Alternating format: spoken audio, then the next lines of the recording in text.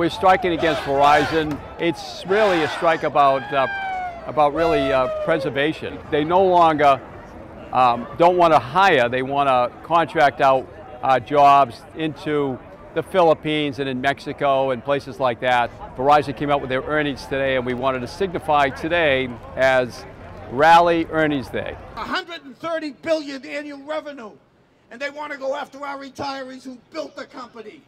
We enjoy our work. I love my job. Been there a long time. It's afforded me a good lifestyle, and we really just want to hold on to what we have.